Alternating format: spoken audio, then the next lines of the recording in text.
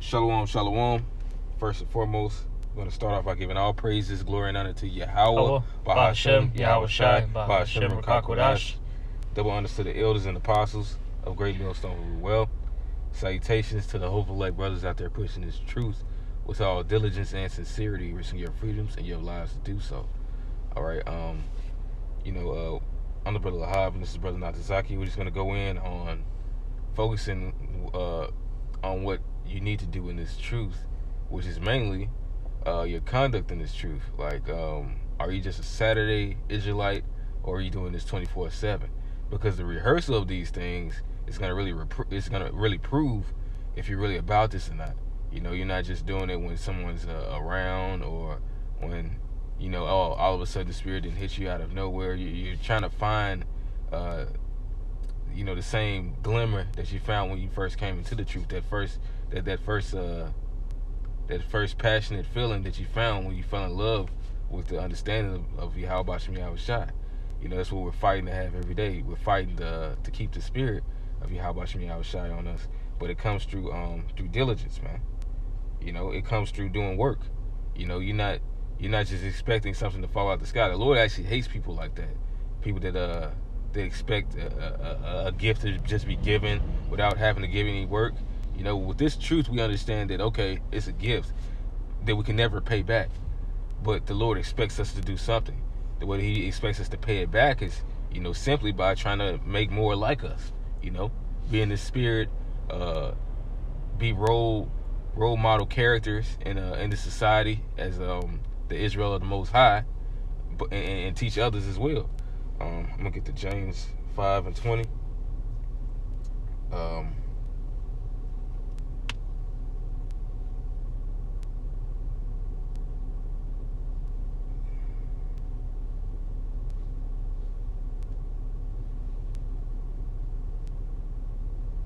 But yeah, so pretty much though, you're not just, as the brother pretty much brought out, you're not just supposed to be a hearer of the word, but a doer, okay?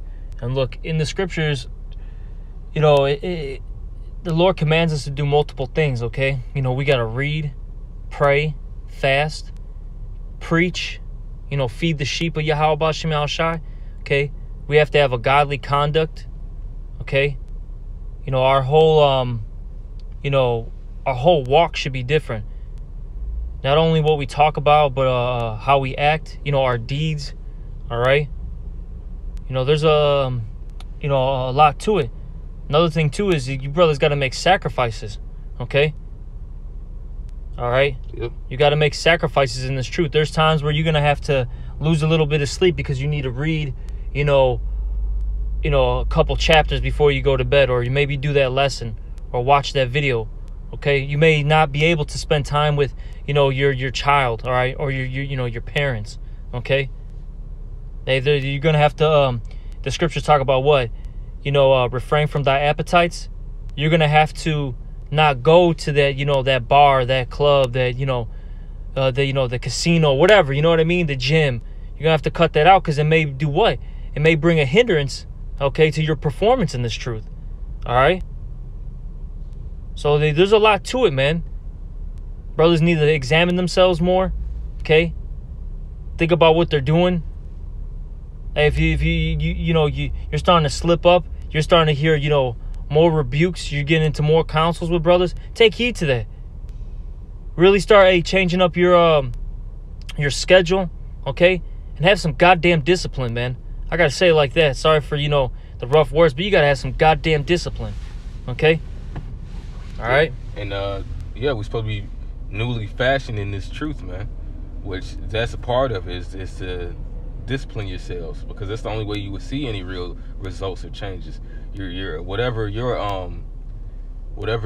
vice, I'll say, because it could be something to turn into wickedness, because that's what a vice is. It's a coping mechanism of wickedness, but even something lawful that we can use plenty of grease to say, well, that's in the scriptures, but how does that affect your personal temperance, man?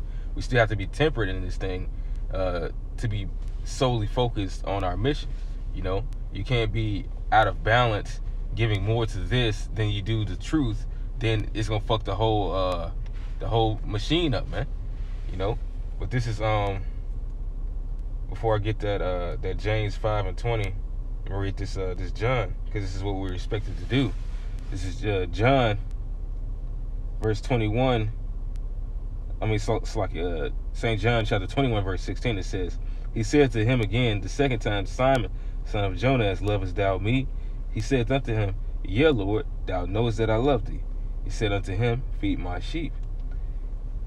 Verse 17 says, he said unto him the third time, Simon, son of Jonas, lovest thou me?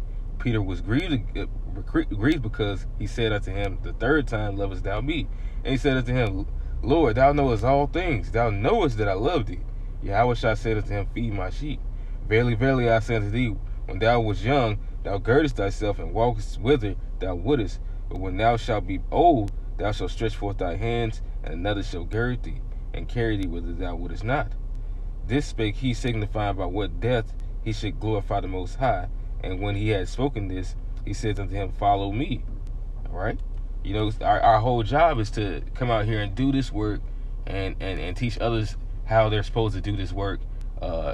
I'll say with more peace, man, and less grief, with whatever issues or trials that we run into through the past. You know, we kept the diligence, the faith, and understanding that we gain from our elders, as well as the experience, you know, to be able to teach others, man. But the number one thing that we're supposed to be teaching is endurance. Is that no matter if you're out there in the world, you get into like some type of jam with these people, you're able to be a peacemaker, and as well as one that's fervent in faith to pray when the Lord, you know, looks like he's about to use the left hand hammer to drop on you, man. You know, that you stay diligent in all things, man, because that's really our spirit, to keep on fighting, to keep on going. You know, when you came out your dad's ball sack, man, you fought to get to the womb, man. You fought to get to that egg. Well, this is the same thing, man, that you're fighting for that crown of life. You know, to James. This is James chapter 5, verse 20. So it's really like a balance of, I forget what type of relationship they call it that animals have, but basically it's like killing two birds with one stone. You know, you're trying to convert others to this truth for their benefit, as well as it's saving you, man. You know, doing this work is saving our lives. This is James 5:20. Let him know that he which converteth the sinner from the error of his way shall save a soul from death, and shall hide a multitude of sins. So the stronger we go in this, man, you know, the more it reflects on our better attributes instead of you know, our former sins, man. You know, this is giving the Lord another reason to want to forgive us, man. You know, and drag us up out of this. But you know, hey, the Lord is not dealing with a sluggard or a slothful man, man. It says that even the whole village will hiss at a sluggard, man. You know, at this man, like they said they'll cast him away as a filthy stone. You know, just imagine the stone covered in shit. You know, don't nobody want to touch that.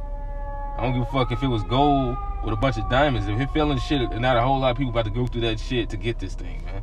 Because it's too defiled. You're not gonna want it. You know, well, that's how the Lord would liken somebody that's not trying to do the work, man. Yep. For one, hey, they say a brother ain't got no kids and no job. But what are you doing? You just an all-around piece of shit, man. You got to get up off your ass and you got to do something, man. Exactly, because if you're not, idleness teaches wickedness. Roughly paraphrasing, that's in the book of Sirach, man. I got it. You got it? Okay, calm. That's beautiful. Where you at? I think it's Sirach 33 and 27. Off in there. Let me see.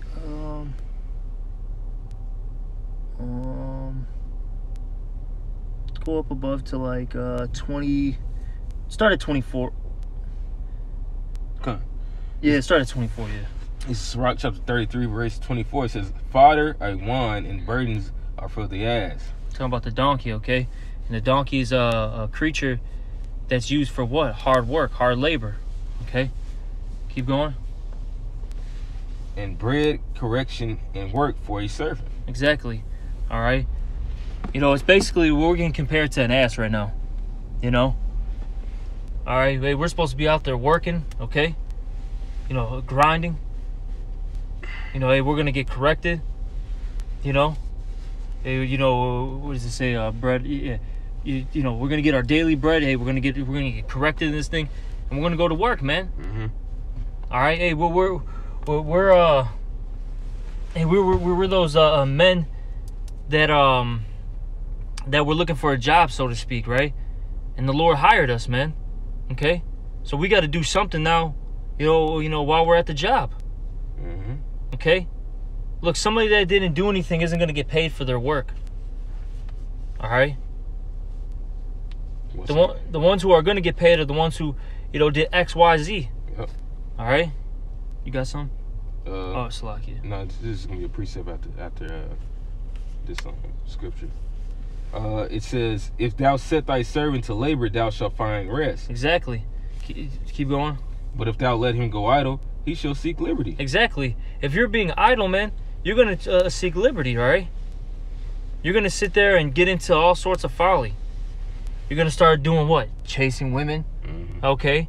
If you're not chasing women, then you're gonna be with the family. If you're not with the family, then you're gonna try to do what? Hustle in this world, gain, you know, carnal money. If you're not doing that, you know, you're just gonna what? Just be plain lazy. Just sitting at the house being a sloth. Okay?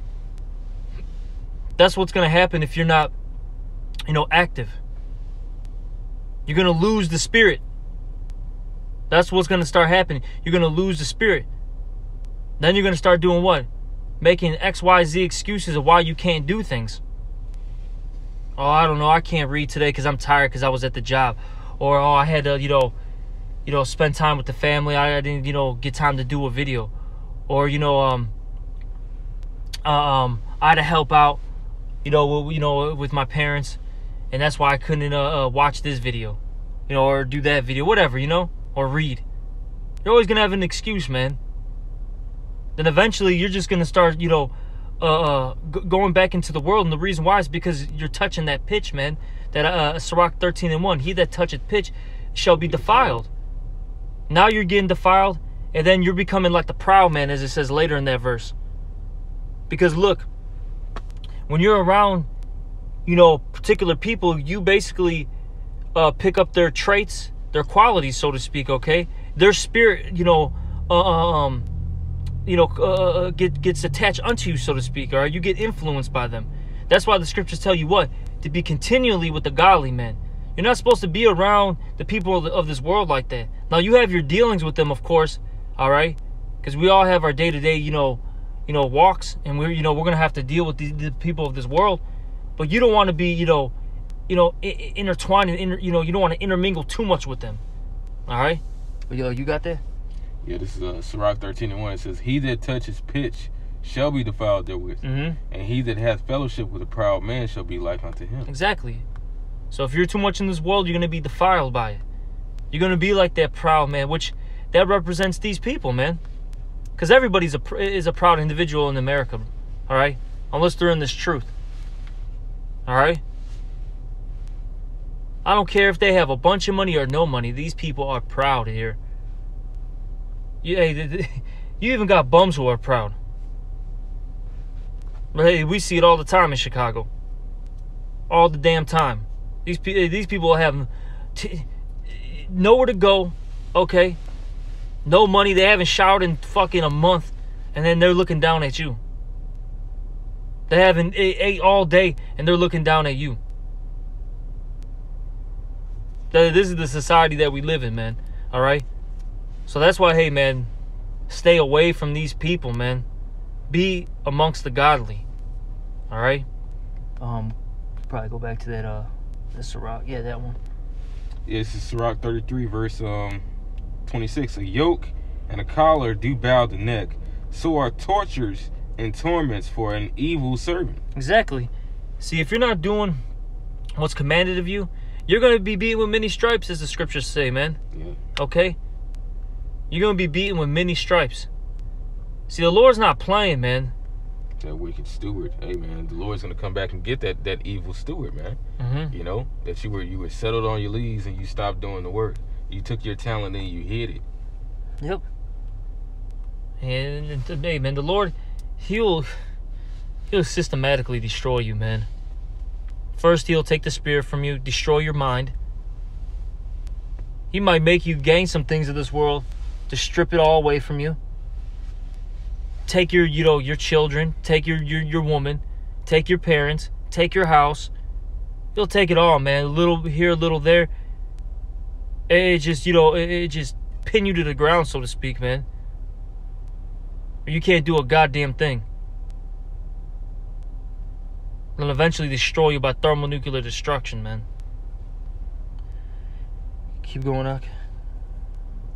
Verse 27, it says, "Send him to labor, that he be not idle, for idleness teaches much evil." Ooh, so we're supposed to be out there laboring. That's why the Lord, through the Spirit, has us constantly, in some type of work. All right, whether you be reading, learning Hebrew, watching videos. Because out here in Chicago, through the Spirit, we have order videos to watch, where it's a commandment to watch particular videos. Okay, and some weeks it's mild, and in some weeks what you know how it is, you know how it is, Ak. We get bombarded. Mm-hmm. And some of these videos are long, man. They're 45 minutes, an hour long. Some of them are just 10 minutes, some of them are 20. But once you start adding all that up, all of a sudden you got 4 hours worth of footage to watch. 5 hours. Okay?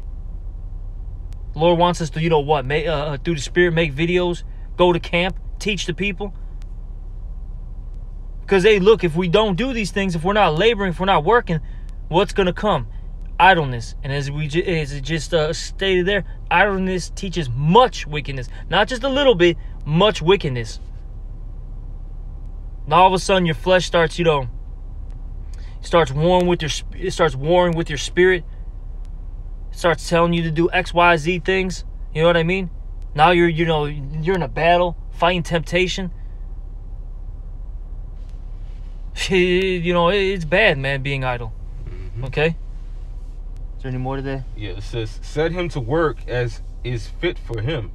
If he be not obedient, put on more heavy fetters." Exactly. So if you have a servant that doesn't want to get in line, he's got to have more fetters put on him, more chains, man. Basically, more hardships. He's got to get basically under fucking control, man. Mm-hmm. And the Lord's going to do that. Like, look, man, let's say it like this. You're a servant of Yahweh B'Shem Yahushua. You are a part of the elect, right? Let's say you start slipping. You start, falling, in a sense, right? The Lord's going to make sure He puts more on you, more hell on you. And it could be done through, multiple things, man. He's going to make sure that you get in order and you get in line. But it ain't going to feel good, I'll say that. It's not going to feel good. But it's going to be for your betterment, though. At the end of the day, it's going to make you a better individual. All right? I'll say this, too, real quick. The scripture just came to my mind. Hate not laborious works, man. Yep. Don't hate these works. This is for you. These things are to help you out at the end of the day. So you don't get caught up in this world. Because this world, man, it teaches you nothing but wickedness, and it's going to lead to what? Death. Is there any more or no? This is Lamentations chapter... that was pretty much... Come on. This is Lamentations chapter 3, verse 25. "The Lord Yahweh is good unto them that wait for him, to the souls that seeketh him." So you have to be doing some type of work, like the brother says. How do we seek him? You seek him in the book. You go read. You go seek out in the streets individuals that are like him by the preaching, and see who the word and the message may reach, man. That's us seeking for the Lord Yahweh B'Shem Yahushua, man.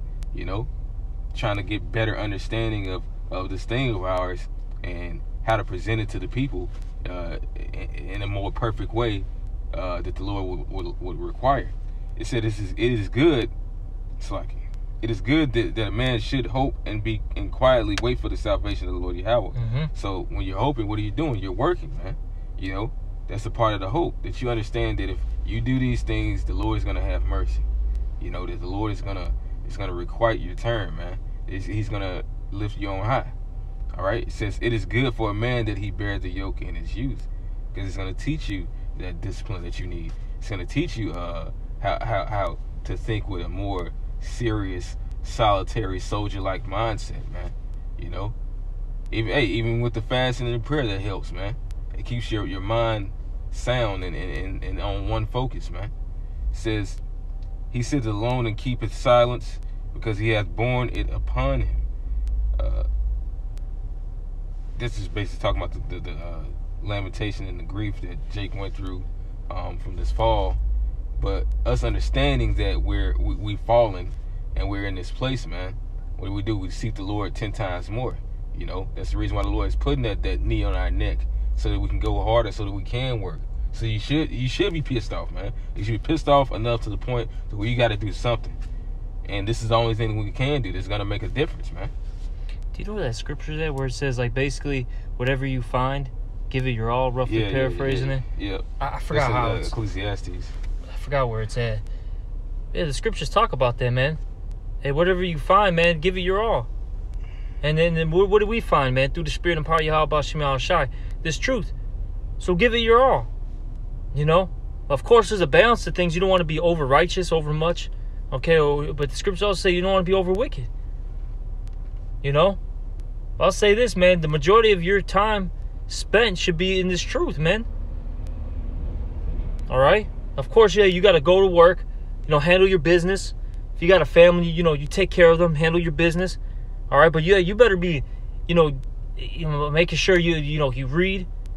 Making sure you make your videos. Hey, man. I'll say this, man. If you're making videos, you better be out there preaching, man. All right? Because that's actually more important than making these type of videos, to be honest. Yeah. Because the Lord wants us to be out there in the highways and byways. Compel them to come in, man, into the marriage. All right? You know? And there's so much you can do, man. All right? Did you find it or no? Okay, Con. This is Ecclesiastes out of the Bible, chapter 9, verse 10. Whatsoever thy hand findeth to do, do it with thy might. For there is no work, nor device, nor knowledge, nor wisdom in the grave whither thou goest. Exactly. You better give it your all right now, because let's say if you so-called die, right? You know, hey, you exit that current flesh you're in. Your spirit goes, back to the Heavenly Father. You can't do any work. You know what I'm saying? There. You can't do any work there. You know what I mean? You got to do it now, man. You got to make a memorial. Yeah. Exactly, man. You got to fight until the end. It says in what was it, in Revelations, that the prophets' works do follow them. Ooh. You know? Yep. So we got to do works that even after we're gone, that our name is commended in heaven, man. That it lives on forever. That we fought the good fight of faith until the end, man. You know? Not that you gave up as soon as you was about to get your check, man. You clocking out early. Then it says that all that man's righteous works is going to be forgotten. Yeah. Yep. Exactly. You got anything else? I got Sirach 6. How many verses? Because I got to get out of here.